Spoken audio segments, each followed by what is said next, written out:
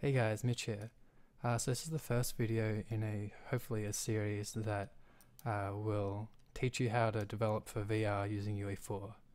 This is just going to be an introduction and like how to get acquainted with the VR functions and stuff in UE4. This is specifically going to be for the Rift. I can do another one for the Vive and stuff later, but this is just Oculus hardware basically. So first things you want to acquaint yourself with is what the plugins are. So if we go to the edit menu and plugins, VR, you can see we've got the Gear VR, Oculus Input, Oculus Library, Oculus Rift. So basically Gear VR is Gear VR, Oculus Rift is Oculus Rift. Those are just the plugins you need to do the rendering and stuff. Oculus Input will be the touch controllers, and Oculus Library is just helper functions for Rift stuff. Simple HMD is just one that we won't be using because we have a Rift and stuff. It can possibly use for cardboard and stuff like that, but it's a bit hard at the moment. Steam VR is basically just the Vive at the moment. Okay, so I'm just going to open up a blueprint and we'll just go straight into it. The first things you want to know is there are a few helper functions and functions for getting values from the HMD and stuff. So to find these, it's probably easiest if we go just right click on any blueprint basically, and in the input tab, there we are. There's two main sub trees or whatever. You have head mounted display and the Oculus library, and those are basically the ones that we'll be concerning ourselves with for this video. So first things first, in the head mounted display we have enable HMD. It's pretty self-explanatory actually. Basically enables HMD. You can also do this by forcing into full screen with Alt-Enter when you're in a standalone game, or in the console just do stereo on as a command. There are other ways you can do it in the INI and stuff as well. Enable low persistence mode. So I'm not going to go into what low persistence is, but it's pretty much needed for a good VR experience. It's enabled by default, and I usually just wouldn't touch it at all unless you specifically need to. Get orientation and position. This is an interesting one. I'll go into why it's interesting in a little bit, but just know it's there. Positional tracking camera parameters. So if we look into this, we have things to do with the positional tracking camera for the Rift, and that's just like the camera that sits on top of your monitor or whatever. So the camera origin is interesting. It says it's in world space, but it's kind of in world space. It's in world space that's relative to the origin of the headset in world space. So like if you want to get the actual camera origin in world space, you'll need to add the actual in-game camera to this camera origin. These next ones are just kind of there for if you want to do any math with the camera. Horizontal field of view, vertical field of view. So we can think of those as just if you have the camera like here, let's go there, this little camera, the field of view horizontally will be this cone here, whereas the vertical one will be this one here. Easy enough, and it's in degrees, and it's believe it's half of that is the vertical and half of that is the horizontal. Cool. And then the camera distance, it's kind of pointless. I don't know why it's there. It actually just has a random value of 100. I don't know.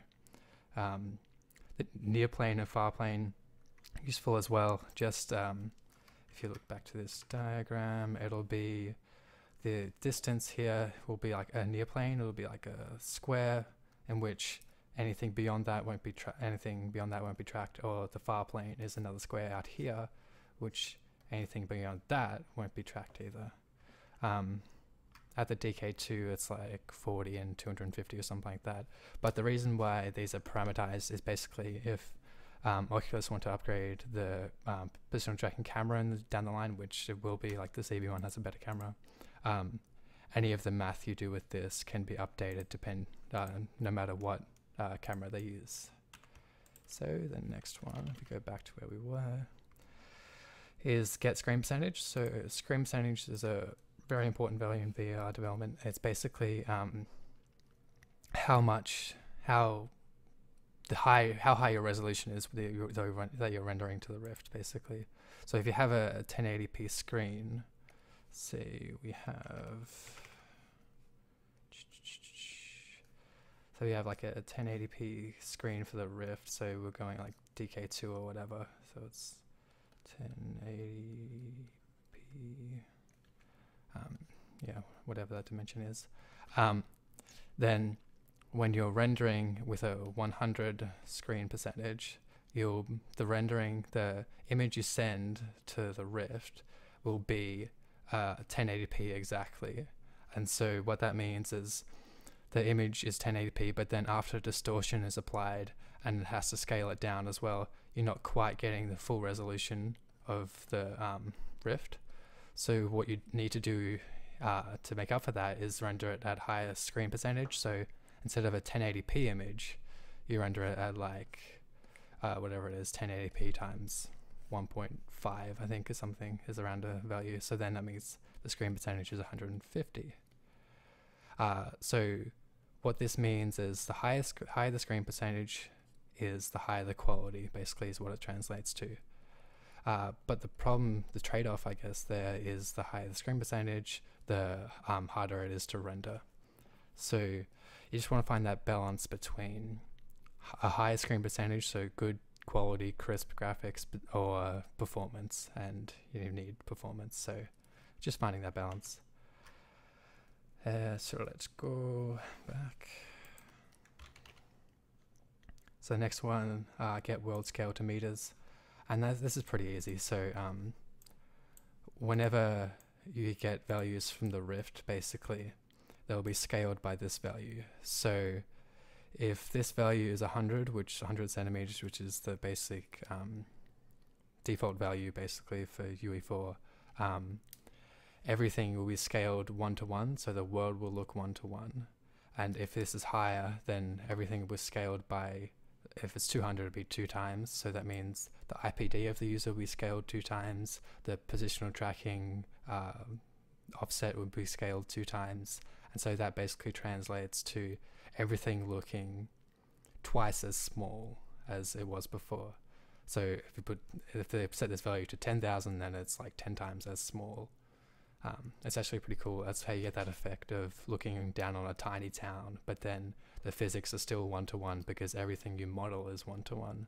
It's just this value that's changed. So what else we got? So has value tracking position, pretty self-explanatory. Pretty much self-explanatory. Low persistence, already gone through that. Reset orientation and position. Okay, this is when I'm going to go back into the get orientation and position. So what we have to know is that the orientation of and position of the Rift is in its own tracking space. And you can see that here. If I go back here and I go get orientation, I'll get there. Yeah, there we go. You see, even if you hover over, it says in its own tracking space. And what that means is if we have the Rift camera here, and it's got like, I don't know, its view cone here, then its own tracking space. So what is that? So by default, the Rift has a initial position it goes off, and by default that is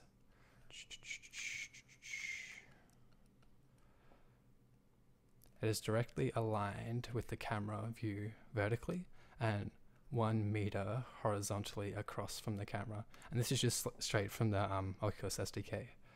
So that's that value there. And so then how does this help us? What is the offset then? So if you have a Rift, say here, it's our little Rift, head straps and stuff. Cool.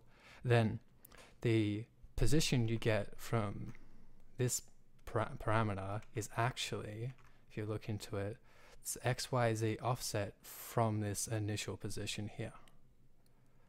So if we have an X, a Y, and a Z, then it is this offset here from this initial position. Which makes sense when you look at it like this, but it's a bit confusing when you try to work with it actually in game, because it's offset of this arbitrary position that's set and can be reset by the user. So what does reset and orientation and position do? Okay, so if we go back here, I'm just gonna draw like more of a 3D camera, I guess. A little camera. It's got its 3D-ness.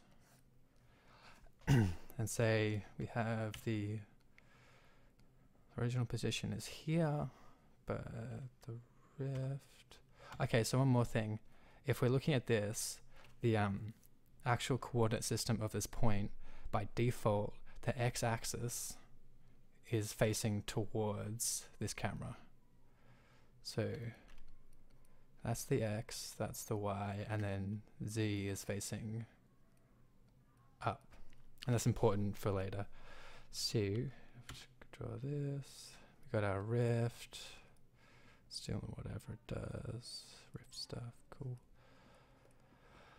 So that's sitting here, and by default, it's here marked 0, 0, 0. So the offset is, if we move the rift this way, then it has a positive x offset. If we move it this way, then it has a positive y offset, which is cool. But say we move the rift over to, oops, sorry, where are we? Over to here. And so we've changed orientation as well as position now. And so this is now looking in that way, but if we move this way, then we're still going on a positive x position, because this original position hasn't changed and its orientation hasn't changed. The only orientation that has changed is the rifts. So if we move it left, then it's actually positive x. And if we move it forward, then it's changed to being positive y to being, it's changed, sorry, instead of being positive x to be positive y. Because this original position hasn't changed at all. So now you say, what if we use this node here and we reset it? So what does that do? So we know it resets the position, so it resets the position here.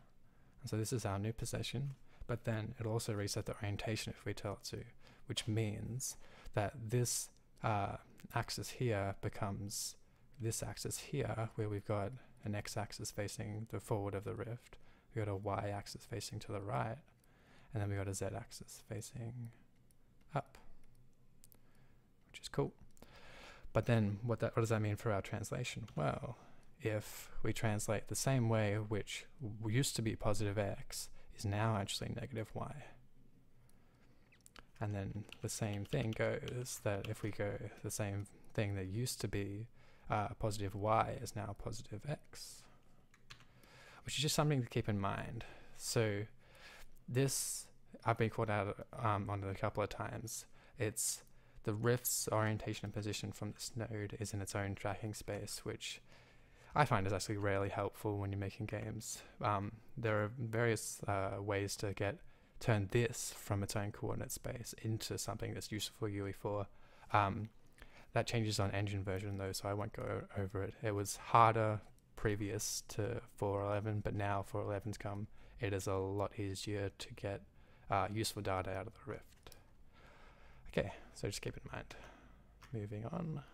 All right. What else we got?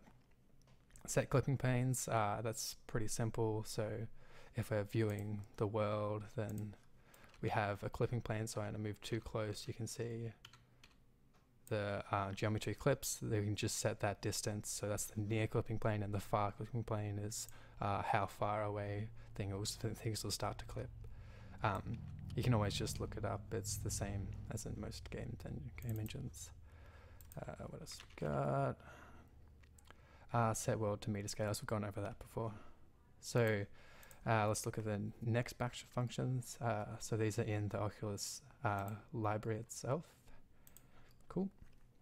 So enable player camera manager follow HMD. These are pretty important functions. I might do a separate video on them. They're less important in 4.11 now. They've actually been kind of disabled in 4.11, so I'll go over that though in a separate video.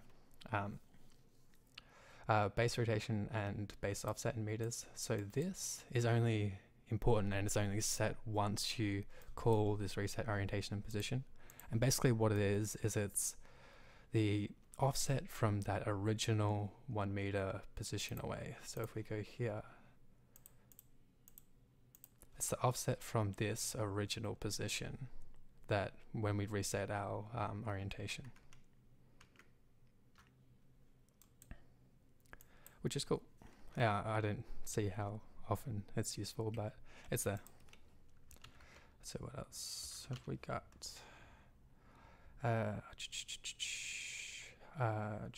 Yeah, get camera manager. I'll go on that in a separate video. Get pose. This is mainly just if you want to manually set the position of the rift. I wouldn't recommend it, but you can scale it up and stuff. Yeah, I wouldn't recommend using it. It's there though. Raw center data. So this is just getting basically the center data from the IMU.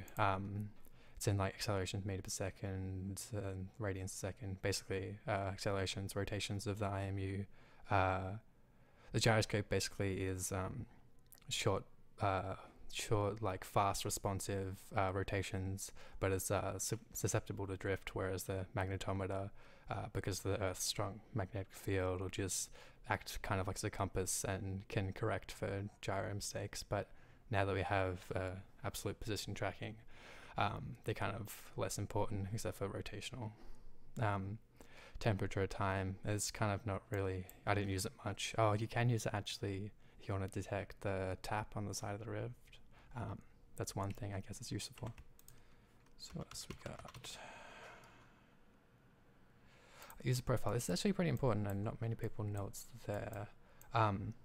It's really important if you want to do a standing VR game, because if I break out this struct, it'll give me name and gender. It's not important, but the player height and eye height is very important, because that means we can set our in-game player to be the right height for the player, so then the floor height, the height from the player to the floor, can be exact, so then standing VR games can feel right actually.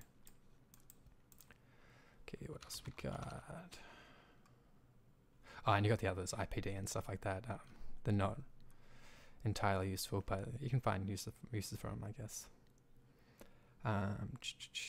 Yeah, just is, yep. Space rotation. Yeah, and those are just setters of this get. So that's basically it for the Oculus function library. Main things: get orientation and position. You got to be aware that it's in its own tracking space. Reset orientation and position.